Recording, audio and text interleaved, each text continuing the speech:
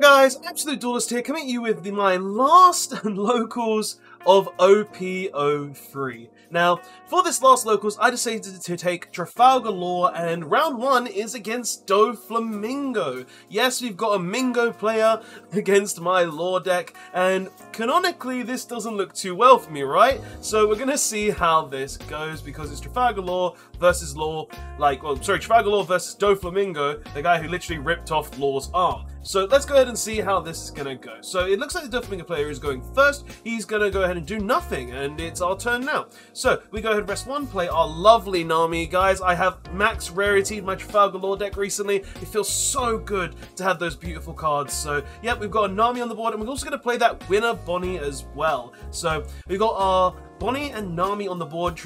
Well, Doflamingo does have a problem getting rid of characters, so it's going to make it easy for us. And he's going to go ahead and play his free cost Doflamingo. Let's see what he's going to do with that. He's going to stack his deck. It looks like he put them all on the top. And he's probably just going to swing 5 at life. Do we choose to take it? Probably not. Oh, we do choose to take it. Okay, interesting choice. We go up by 2 Don there. And let's see what we're gonna do. And I also like these chopper sleeve, guys. Recommendation for all of you, because I wanted to use the new chopper sleeves. I also play a Zora in past. If you want to play like the art sleeves, don't just play them blank. Try to get the new Dragon Shield over sleeves, because they're actually really, really nice. But the Doflamingo player goes ahead and swings with Dofi and plays the 1-cost Dofi off the top of his deck to stack again. Interesting choice. Maybe his top wasn't great and he just wants to make sure that he can get as much top decking as possible. But we're going to go ahead and take the 7, and let's see what he's going to do after that. He does have 2 Don left. Rests 1 to go ahead and play the Perona. Maybe the top 3 weren't great, so he's looking at the next, but why wouldn't you just put them to the bottom? Interesting choice there. But what's he gonna do with it? He's just gonna put them all on top again. And let's see what we're gonna do. So we unrest our Don, and let's see. We're gonna go ahead and draw for turn. We're gonna use the Bonnie ability, looking at the top 5, hitting the Restand Law. Not really the law we want to see, but not bad. And we go ahead and play another Bonnie, looking at the top 5 again.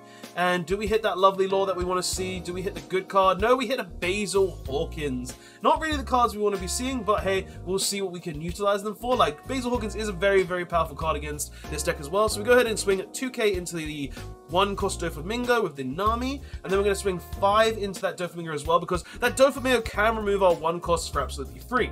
So we go ahead and swing 6 into the blocker Doflamingo, because he did block with it. We play a Chopper, and then we shambles out the Nami into the Basil Hawkins, and then we pass. So the Doflamingo player's turn now. It looks like he just drew a 3000 Worlds, so that's going to be a very good card. He's going to go ahead and straight use it on our Basil Hawkins, the card that is just really strong against Doflamingo.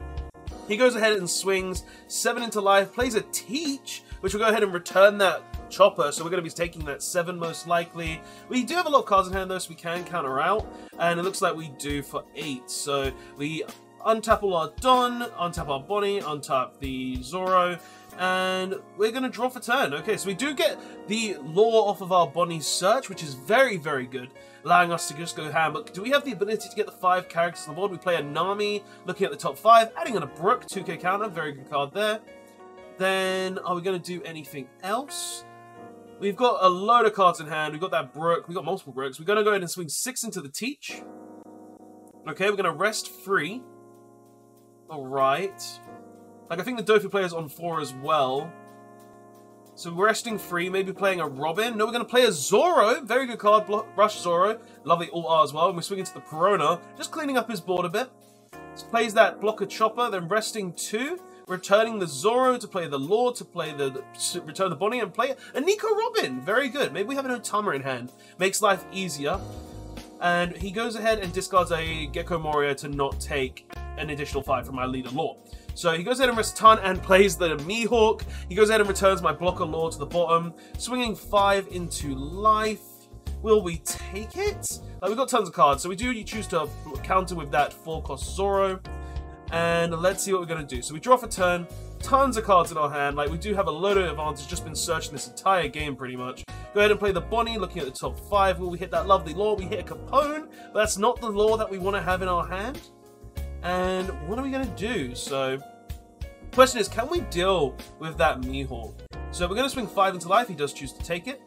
We're going to swing 5 with the Nami into life. He chooses to discard a Teach. Okay.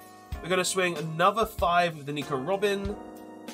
Okay, he discards another Teach, just all 1 costs. Swings 7 into life, and he does take it. Then we're going to rest 2 to Shambles the Nami, play a Law, restand the Zoro, and then swing for 8 into life as well, which he does take. Hits a 3,000 Welds, which is going to give him just a great free resource, gets rid of my Chopper. Very good card. Like, 3,000 Welds is one of the best removals in the game. And let's see what he's going to do. He's on 10 Don.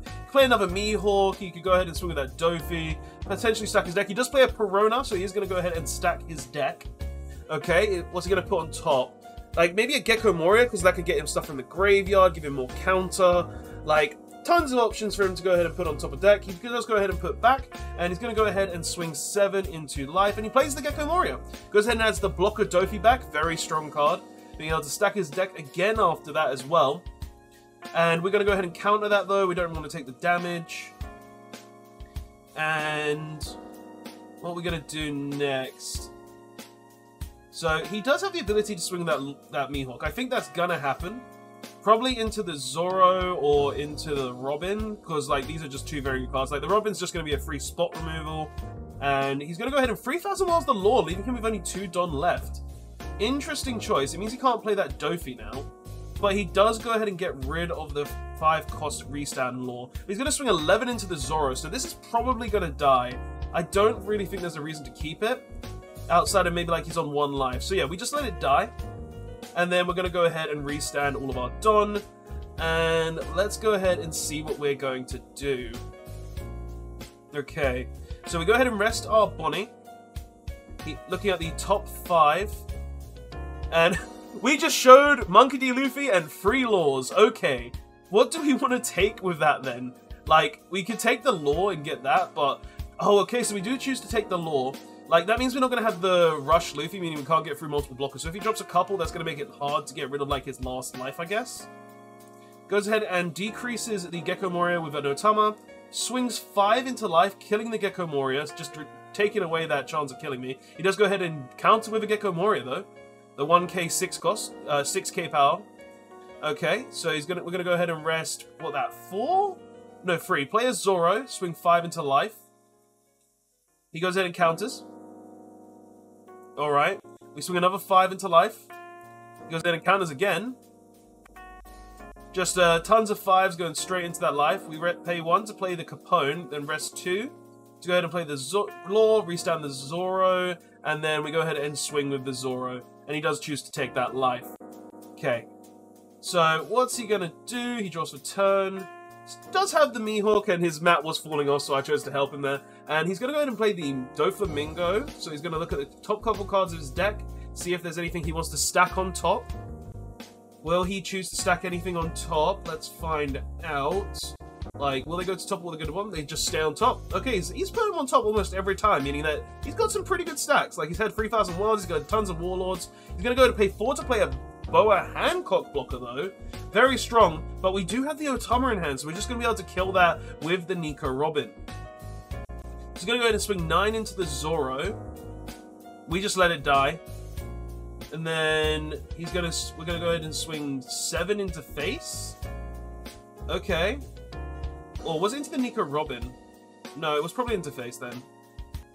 And he can't play the Perona because I think he revealed a Perona and tried to play it. I think he's basically a returning player as well, guys. I'm not gonna lie. He's been just come back into the game, but he tries to play a Perona, and I told him you can't do that. So yeah, it's been a while since he's actually played Doflamingo. He's part of my team, as you may not have been able to tell. But we're gonna go ahead and swing 5 into life, and that's just game, guys. But yeah, first game for him coming back. It was a pretty fun game. He had fun playing his Doflamingo deck, and yeah, like it was a very good back and forth as well, guys. Like that wasn't a bad game. I just had a load of resources the entire game, which Laura is very good with, and I have upgraded the OP03 list a bit, guys. Not sure if you want to see it. If you do, tell me in the comment section below, and I might make a profile for my last list of OP03 for Trafalgar lore. But anyway, guys, that is it for this game. I hope you did enjoy. I'll see you guys in game 2. Later all.